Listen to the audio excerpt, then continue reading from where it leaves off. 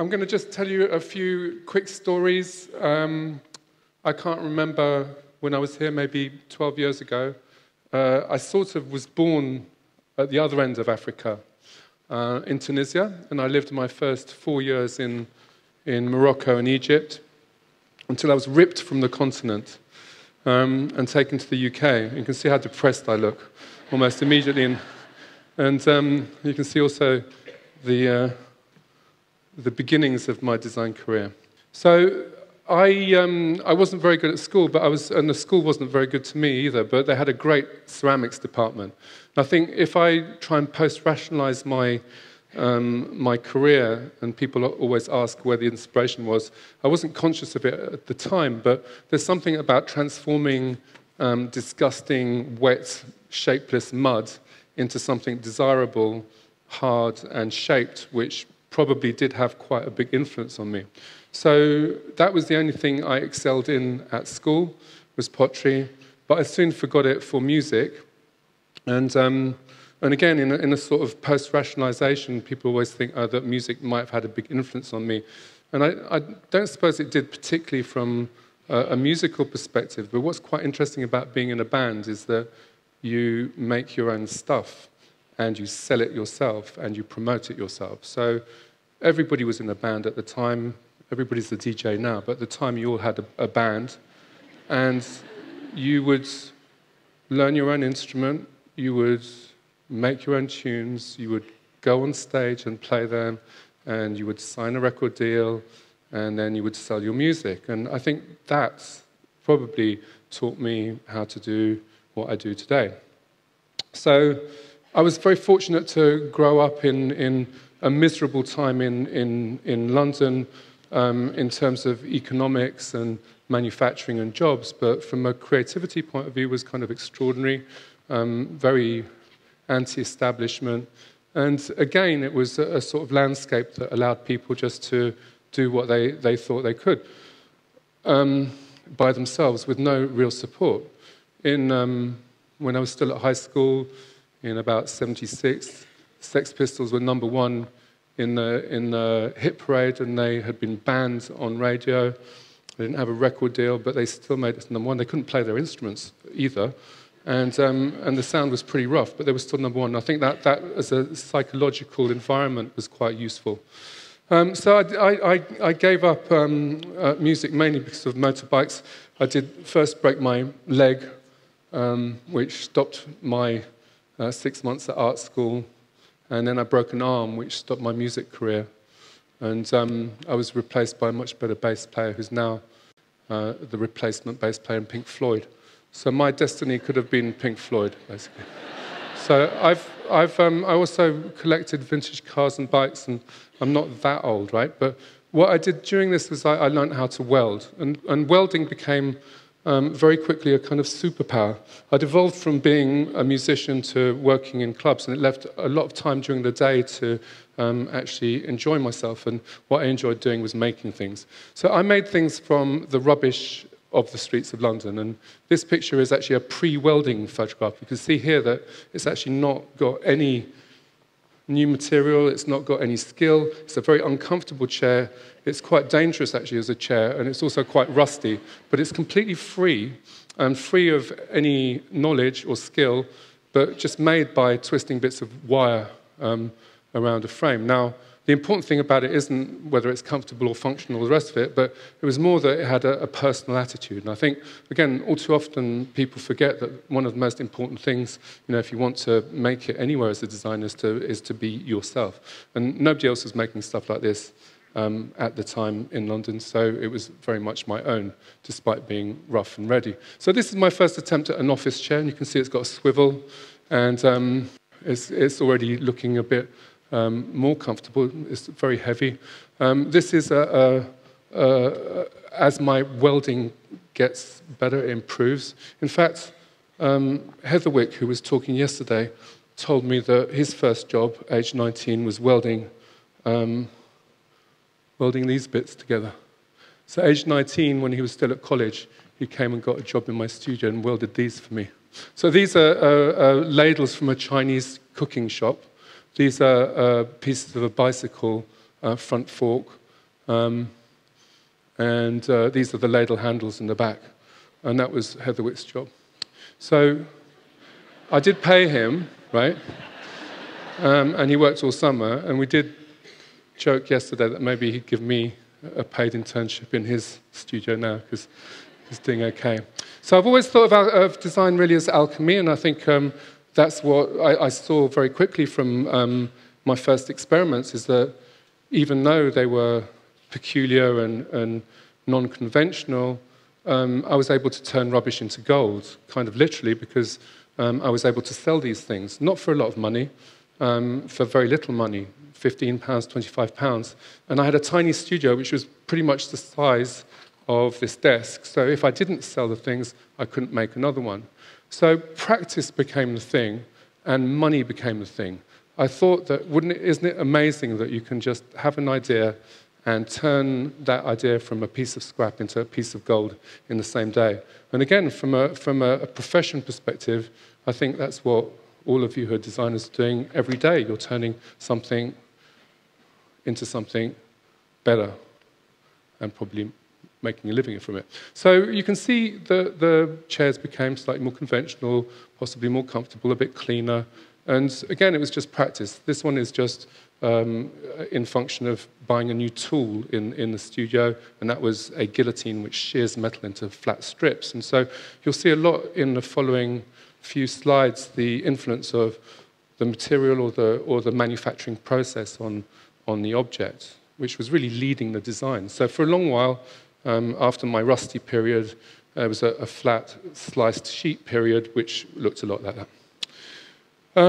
Then came a kind of more structural engineering period, and you can see my welding becomes much, much more refined now.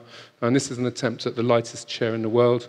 Probably a failed attempt, actually, but it still shows the idea of an object made from trial and error, and learning about triangulation, and really seeing the object collapse under fat people, and then making it again with stronger pieces in. So it's learning, and the shape is really defined by a series of failures and a series of tests. So I became a designer through practice. And again, I think all too often, particularly when I visit art schools, people are constrained to make one or two projects for their finals, and are encouraged to spend a lot of time and energy on a single idea. And what was great for me was not having those constraints and just making more and more stuff faster and faster, and teaching myself by trial and error, if you like. So again, slightly more elegant chair here, and this is one which kind of took me away from England, which at the time, like I said, was pretty miserable from a cultural perspective. We used to look to Paris a lot for culture, or New York for musical culture and fashion culture as well. And there was no industry, no jobs really for people doing design in the UK. It was in pretty much collapse. And this is a chair which kind of sums it up a bit more. It's still got some found objects in it. This is the steering wheel from a Golf GTI, and this is the rubber from the inner tube of that car. And it's a very comfortable chair, but it's very rubbery, and it does smell rather a lot of rubber, which didn't make it very commercial. But what happened with this chair is that it was bought by Cappellini, that was a luxury furniture manufacturer in Italy. And it was really through Italy that I discovered the value of design to add desirability to an object, because they always come out with something even better than you thought of first of all. Obviously, the British one is interesting because it's more British, it's more rough, it's more me, actually. But the Italian one was more commercial and gave me a worldwide audience, and they'd taught me a lot about how you distribute stuff and you show stuff, and really, more than anything, about quality. So the Italian experience was fantastic, but not always very good for making money.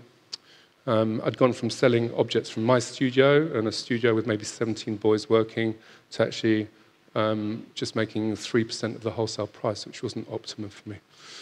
I tried going into industry, making plastic objects, and that worked for a while. And then I got my first job. So this was kind of significant for me because I'd leapt from being a self-taught, not even a craftsman, because my craft skills were were pitiful, really, but more a self-producer to working for the biggest furniture group in the world, because Habitat was owned by IKEA at the time. So that was kind of great, and really became my university for how you do, for what really happens in the business. Because we look at a lot of magazines and we assume things have been sold or bought by people. But when you're working for a company which got 70 or 100 stores in Europe and you get the sales figures every day, when you know what the cost of a container is from China to Europe, when you know where everything is made in lots and lots of different categories, from textiles to toys to tableware, you learn a huge amount which informs your design, right? So I'll skip completely over the 10 years of Habitat that I spent there in corporate life, because I didn't actually design anything. I just told other people what to design, and moved swiftly on to me and my label. So I decided after corporate life that it was time to try a different model. And for a lot of people in product design, it's not so much the same in fashion design. It's most unusual to have your own brand, if you like. And the reason is the business is constructed really around manufacturing brands. So this is Vitra that you're probably familiar with, and Vitra does have a huge selection of amazing designers, and those designers are producing all kinds of different styles and different functionalities, all under the umbrella brand of Vitra. And their selection is multicolored, multi-shaped. But for the designer, for the product designer itself, it's kind of terrifying, because you're up, if you're trying to sell an object to Vitra, against all of these amazing people, some of whom are still alive, and some who are completely dead, like the Eameses over there, that all have got their own voice, their own aesthetics, their own ideas, and that may launch at the same year as you and wipe you off the table, basically. So whether it's Ron Arad or Vitra or most of the companies out there doing furniture and products in my sector are multi-designer brands, all with a specific expertise. Vitra's is really office furniture. You know, Herman Miller is a similar kind of setup, and it's even worse, because there you're up against Magistretti, and you're up against thousands of other designers that are all totally skilled and in complete competition. So I didn't want to do that. I wanted to do me. So I created my own label, and I'm very fortunate to have a brandable name, which is very easily pronounceable, even in Japan. And in Japan, they think I made it up because it's so tidy and it's got an X in the middle. So we produce lighting, we started off with, and lighting's been very good to us, because lighting is a field which is in full evolution in terms of its progress from a technology point of view. Obviously, you all know about LEDs and the reduction in electricity consumption and how they run cold, but it's a great field to be in. It's also a place where people quite like to be modern, so particularly in chandeliers, it works for us. As a place where people want to be seen to be innovative. It's an object which transforms your room, just like a handbag transforms your outfit. So we've worked a lot in lighting, and you'll see our lights, you know, in various places, and it's been a great field to work in. But we also make furniture, and that's been great.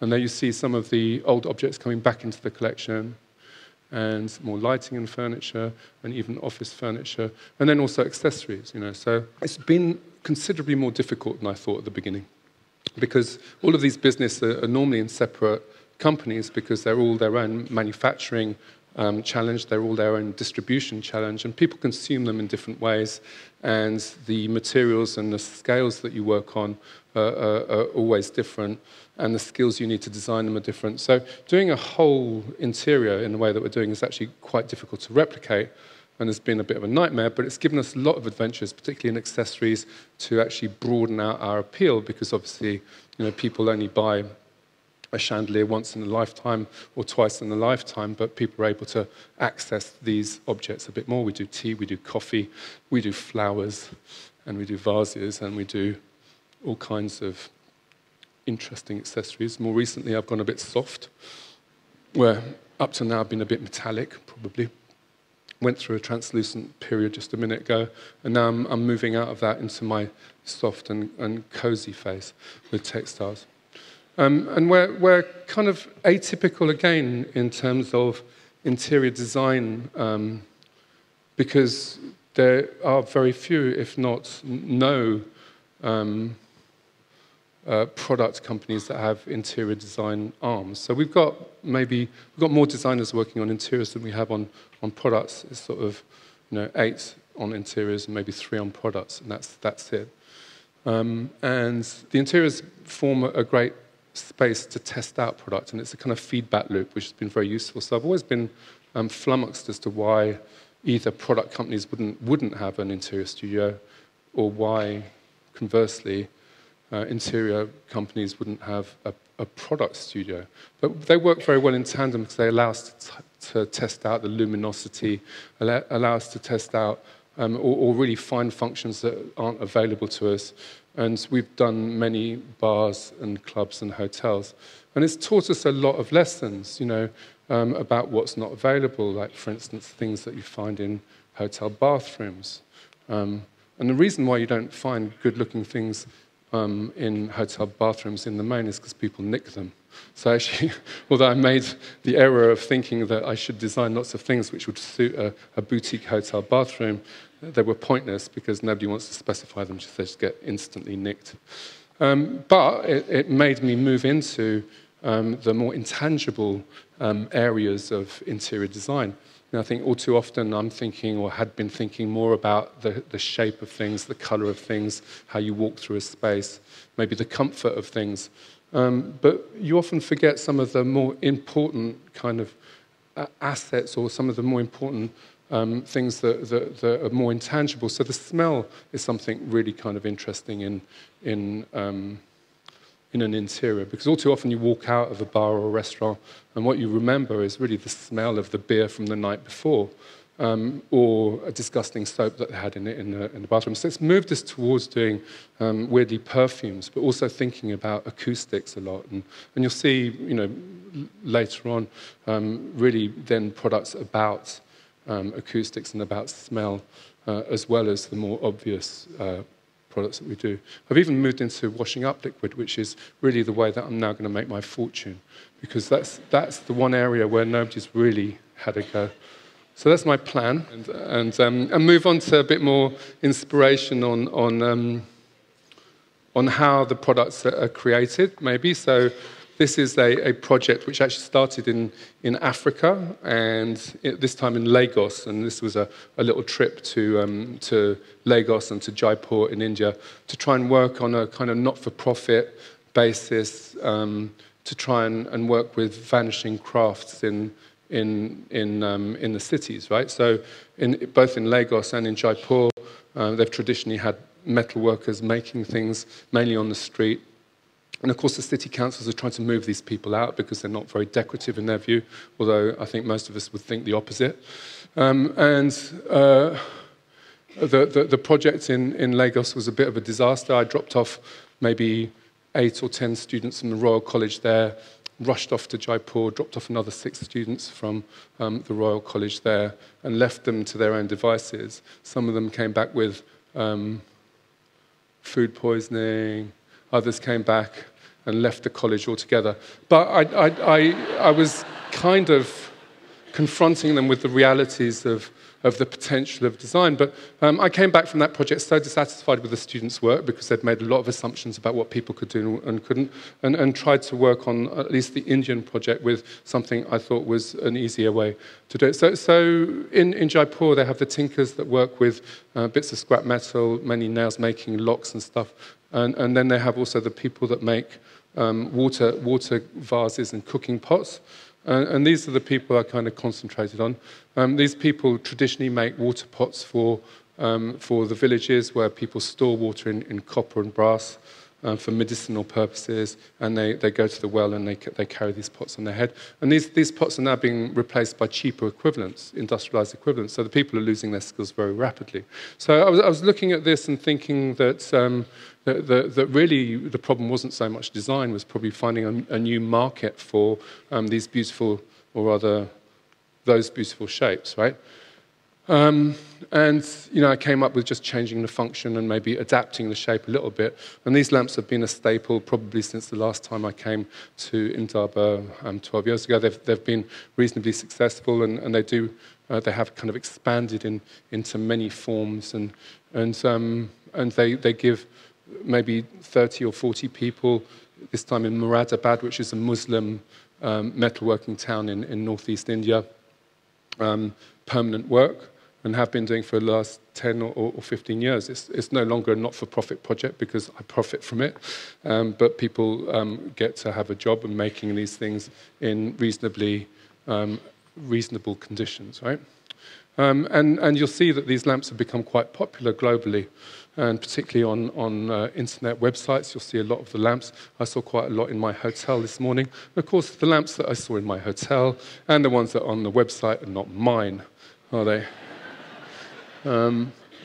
So what you'll see is that the thing has become so endemic from the perspective of copying these shapes that even in India, if you go into a lighting shop, you won't get an Indian replica of the object. You'll get a Chinese replica of the object in India, where even the Indians haven't bothered to copy it, but they're buying cheaper fakes because the prices are so low.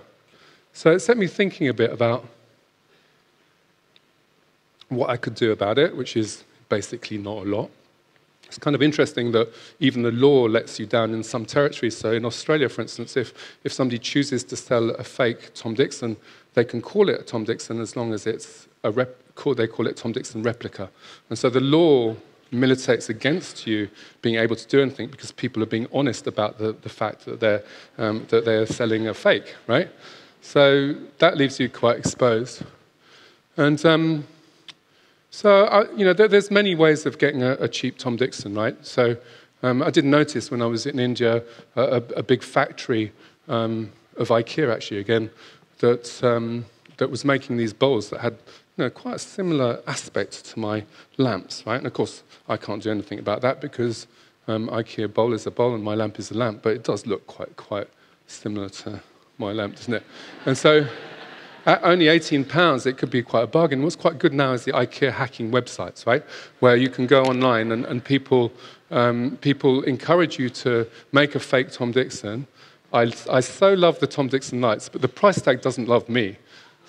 And so this person has got a very cheap but yet kind of stylish Tom Dixon lookalike. So that was fantastic, and I thought that was great. That was really reminding me of myself when I started finding bits of pots and pans and then turning them into objects.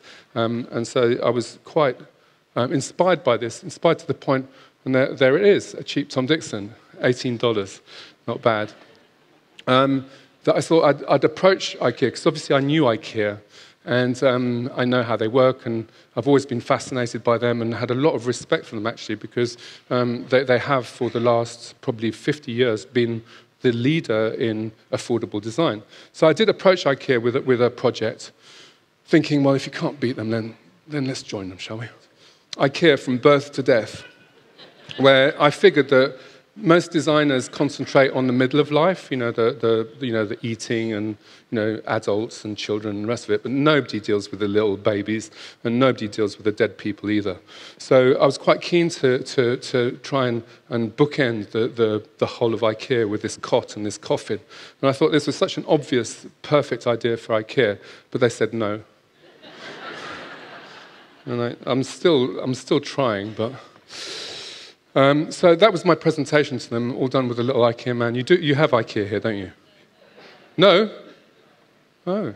So you don't actually know what I'm talking about at all. Anyway, IKEA are a big company that dominate in homewares and have huge sheds, right? And they're experts in bed. In fact, as on the last slide, a tenth of all Europeans are conceived on an IKEA bed. So I thought, well, I'm never going to do a bed in my own company, or a coffin for that matter.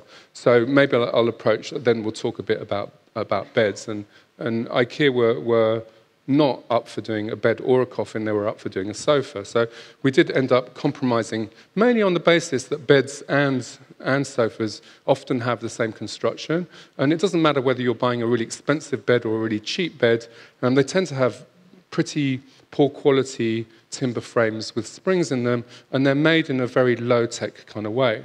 So we talked a lot about the comfort of beds and the manufacturing ways of beds. And we came up with the idea of maybe trying to make it slightly more industrial in composition and making things out of extruded aluminium, because that would give us a much more solid platform. And this is the company in Sweden that produces components for Volvo trucks. So very solid, very light, and very durable bed base. Again, trying to work against the perception that IKEA is quite disposable.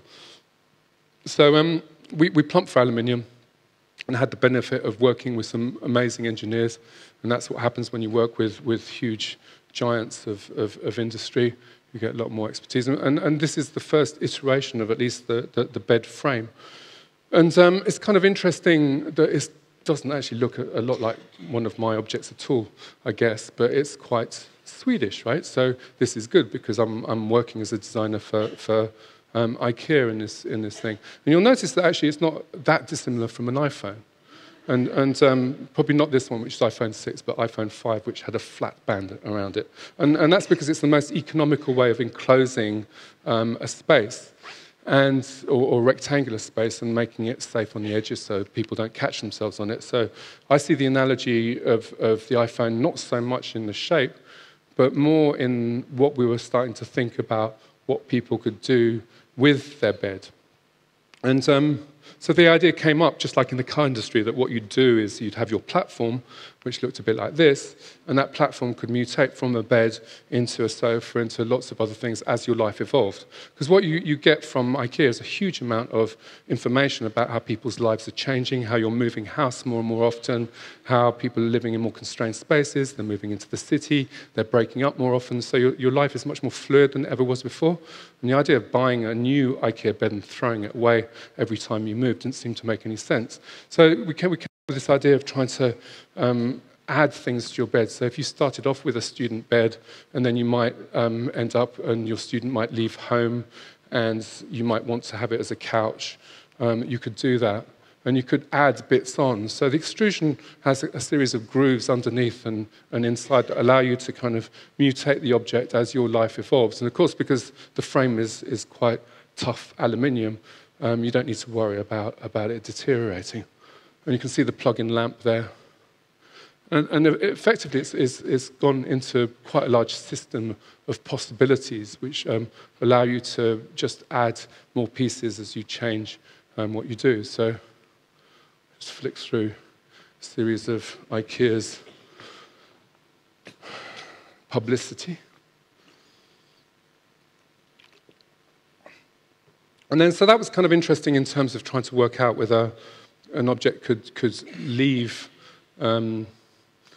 my hands or my head as an unfinished object, because I think all too often you're trying as much as possible to finish off an object and make it perfect before you let it out to the whole world. And that wasn't what I wanted to do at all. Here we were trying to say, well, just like with your iPhone, you start off with something, and if you want to add something, you can buy another piece of it, another app, let's say.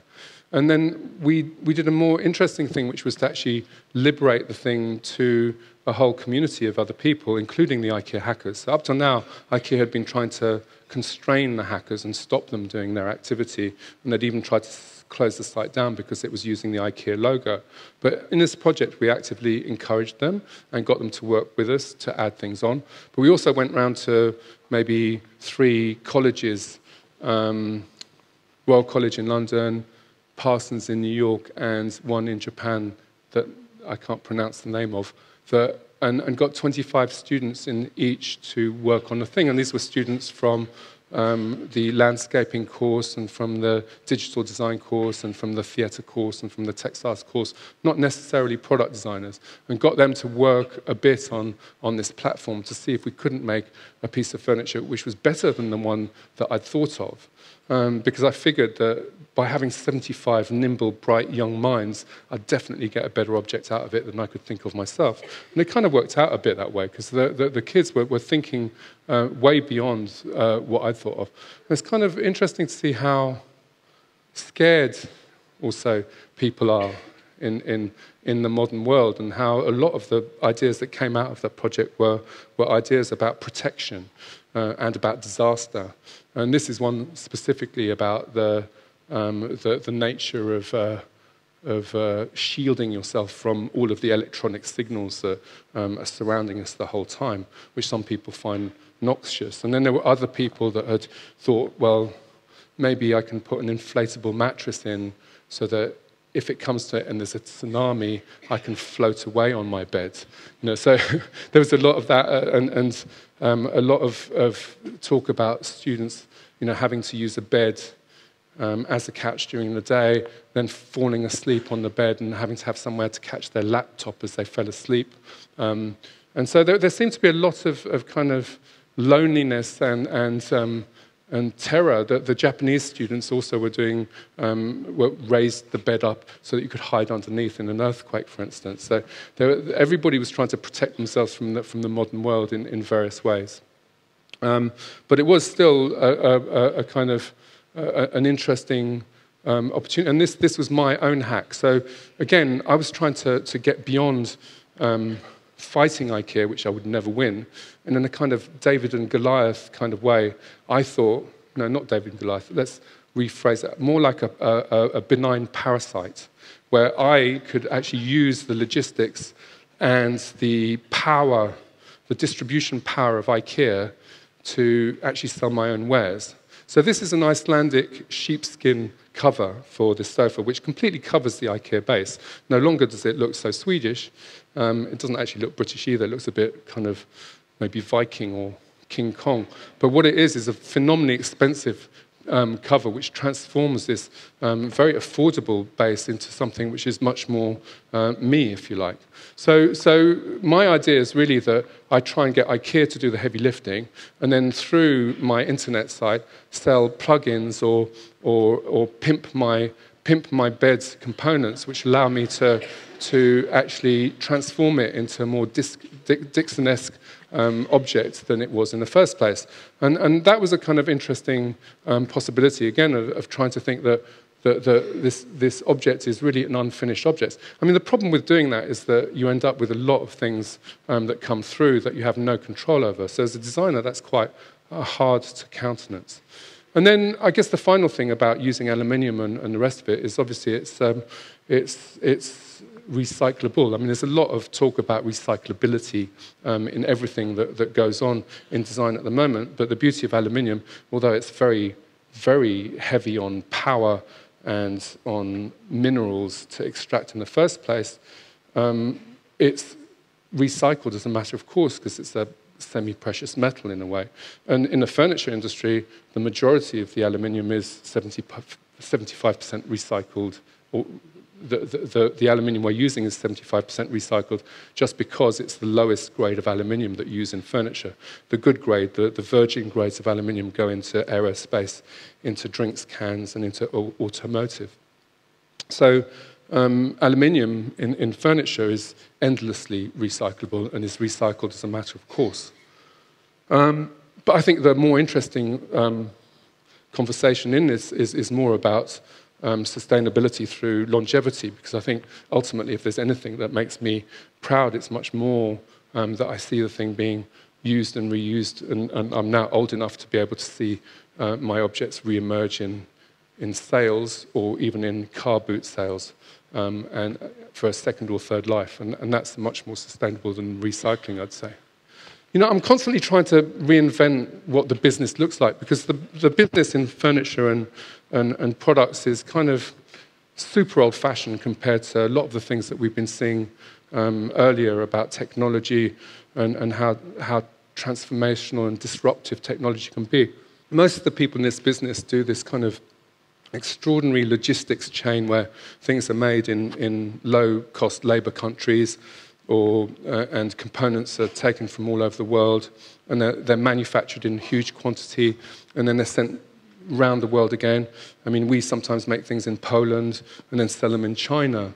We sometimes make things in China, assemble them with something made in Germany, take them to a warehouse in London, and then send them back out to New York. And so you can talk about the sustainability of the object, but really you've got to think also about how things are made.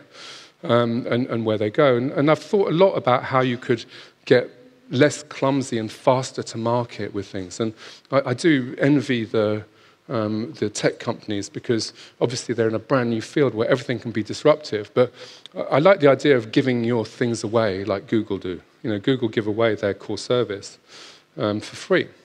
And I thought maybe I can do this with furniture. So I did a test. I took 1,000 chairs that I'd made in polystyrene to Trafalgar Square, and I then gave them away. Which does actually make people go mad, because people are so greedy that sometimes they grab 2 chairs even though they were allowed only 1. And sometimes this gentleman here is trying to work out how he can cycle home with his chair on his head. So this was a great project, and meant that I could manufacture 1,000 chairs and then get rid of them in 6 minutes. So you know, anybody who's involved in chair design or chair selling knows that that's not bad, right? So you know, from an ease of doing business as a designer and getting a chair into production, that was fantastic. But how did I do it? I did it through sponsorship. And again, I think in a way it might be easier for designers to these days get sponsorship for doing something rather than muck about trying to get an Italian company to notice you amongst all of the other designers in the world and put your thing into production in China, bring it back to the UK, and then sell it in South Africa, or whatever you have to do to be a designer these days. So sponsorship is there and available to people, and that's how we paid for that project. Unfortunately, what happened next was very much that people started cashing in. I told you people were greedy, right? And this after 1,000 chairs that could have sold at £200 each, made me very upset indeed, because I could have had £200,000 as well as my sponsorship, right? So that was a non-sustainable model. So I tried something else. So, you know, obviously there's a lot of talk right now about how the robots are going to come and they're going to take all of our jobs, and it's already starting to happen, right? And so there was another little experiment that I did to try and get to the point where maybe I could try and do my business in a very different way, which is really to try and use the robots before they can consume me, if you like. So I think there's a lot of talk and a lot of everybody talks about digital manufacturing. Mainly they're talking about rapid prototyping, which is kind of amazing if you need a hip replacement, but mainly makes a lot of plastic things that people don't really know what to do with that are quite expensive. But I'm sure it will mature one day. But a technology that's already completely mature at the moment is metal bashing.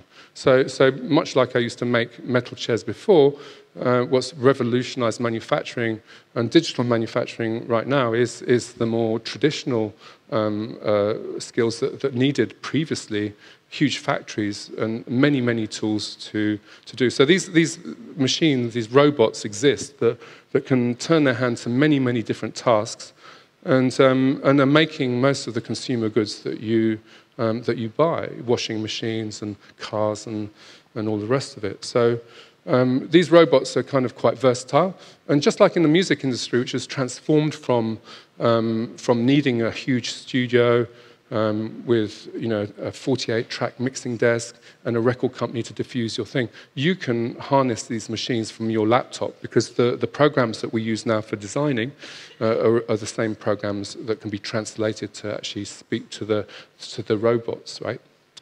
So by thinking through what the robot can do easily, I can design something which can, in principle, be made anywhere. So in this scenario, I take my large, friendly robot to Milan Furniture Fair, where I instruct it through my laptop to make a chair. And we make 200 chairs there and make a whole restaurant with chairs and lamps. And here I'm looking quite smug with my chair, which has been made by my friendly robot. And in principle, there's no reason not to do this anywhere in South Africa. You just send files around, right? So these are the chairs. And you can see that, just as I was talking about quite early on, in terms of the machine determining a bit the aesthetic of the product. The robot here has defined a bit what the style of the chair is going to be. Looks a bit like a 2CV Citroën, or it looks a bit like a Remova case, maybe, but it's defined by what the machine can do, and that machine can roll edges, it can put strengthening lines, it can put a rivet hole or a screw hole into the object.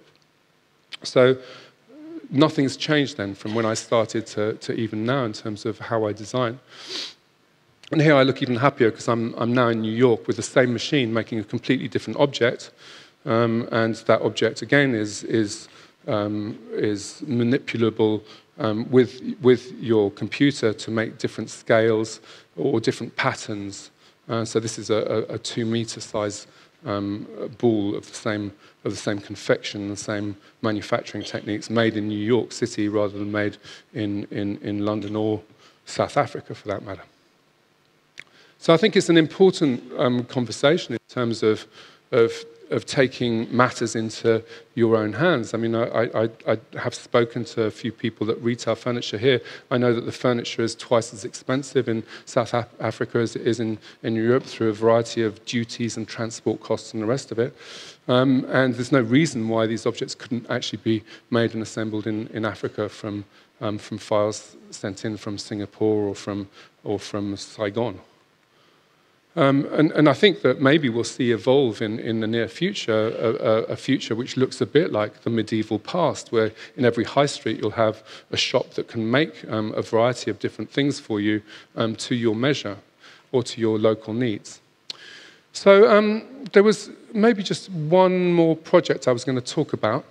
It's quite a risky business doing what I'm doing because I'm constantly gambling on the next big thing that I'm going to produce, and the bigger we get, the more we put into stock, the more we manufacture. A lot of my experiments in new methods of production have kind of come nowhere because I can't get people, even in my own company, to understand what the future looks like. So this is a little personal project that I've been cooking up, which is my underwater chair factory, right? So I did discover on the internet, you must try the internet because it's very useful to find things like this, a 1970s scientist or visionary called Wolf Hilberts, who had invented a technique in his mind for making or building islands underwater and floating them up. So he'd worked out that he could make a slim steel framework made out of mesh or reinforcement rod, and electrify it with a very small voltage of electricity, and a natural concrete would form on this framework. And so I gaily went about actually setting up a factory in the Bahamas. And so I made a series of frameworks and decided to grow my furniture underwater. So here we have my frameworks ready to get sunk. And so I sunk them, and then with a solar panel you can provide the 3 watts per square meter of electricity you need. Very low energy consumption, maybe 6 volts. And what happens as a consequence of electrifying these things is the minerals in the seawater start accreting around the reinforcement bars. You can see here, maybe 2 years later, the accretion, the natural concrete which is formed, and these metal rods that were in the previous picture were maybe 8 millimeters or 6 millimeters thick, have now become 25 millimeters. And you can see also that what happens naturally is quite a lot of sea life starts accumulating on it, because it's actually able to encourage the growth of coral that you can graft onto the structure, and of sponges, and as a result, this is me actually pulling out my first experiment after 2 years to see how it's going. Luckily, it's in the Bahamas, quite a nice place to have a factory. And here it's bleached in the sun, showing this kind of reinforced concrete that I've managed to grow on the surface. So you can see now, so I put them back in, and after 4 years, this is the kind of growth that you start getting. So you can see that the 6 millimeter rod has suddenly become a massive chunk of concrete through this this process which Wolf Hilbert's called biorock, which is a way of really building structures underwater. And if you leave it long enough, it suddenly becomes really quite a massive chunk of limestone, because that's effectively what it is. It's taking the calcium carbonate from the water and making it into rock. And so this is probably maybe 6 years of accretion around 3 reinforcement bars. So the people that have patented this process are called the Coral Reef Alliance, and they've done a series of different tests, mainly sort of art tests, and mainly in Indonesia. And this is the result after several years of growth, where these are corals that have been knocked off by yachts or by divers, and they pick up the small pieces of coral and they can tie them onto the structures, and the coral itself will grow 5 times faster than it would in its natural state because of the electrostatic process. So I'm trying to currently find a site for my next project. It may be in Africa, if I can have a good conversation later. And the idea there would be to actually build a much bigger facility, which becomes a bit more a means of generating electricity, a means of growing seafood, be that seaweed or shells, encouraging fish to come and live there, and also, more importantly, stop beach erosion, which seems to be an increasing problem right now in terms of the sea levels going up. We're seeing a lot of beach erosion happening in all kinds of spaces, and these structures become actually quite good at stopping the waves, because most beach defences tend to be big concrete blocks or huge stones that people drop into the water, and these have an effect of just bouncing back the waves, whereas these more transparent structures kind of mimic a bit more what a natural coral reef might do, which is to slow down the waves as they hit the beach. So in my master plan, in my fantasy, if you like, you'll see a series of different structures that have different potential different uses, some of them to protect fish whilst they breed, other ones making small chairs which might be sold on the international art market, others that are growing shellfish or seaweed, and all of them contributing to a kind of underwater ecosystem that allows not only the beach to stay stable, but allows for ecotourism, let's say, and diving, and it's a beautiful future for me if my company fails, right?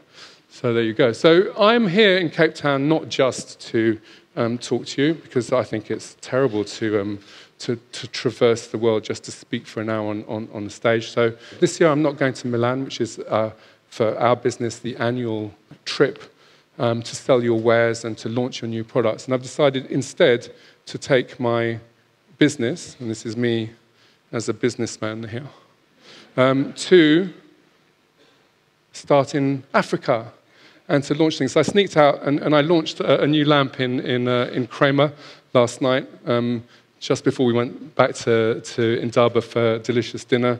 And I'm proud to say that I've launched my next collection, at least one of them, here in South Africa. And that's a black lamp, yeah. Because if I think about it, the modern brand is not so much about your brand center or where you come from or the rest of it. A modern brand is really about its network, and in the modern world, the network is everything, right?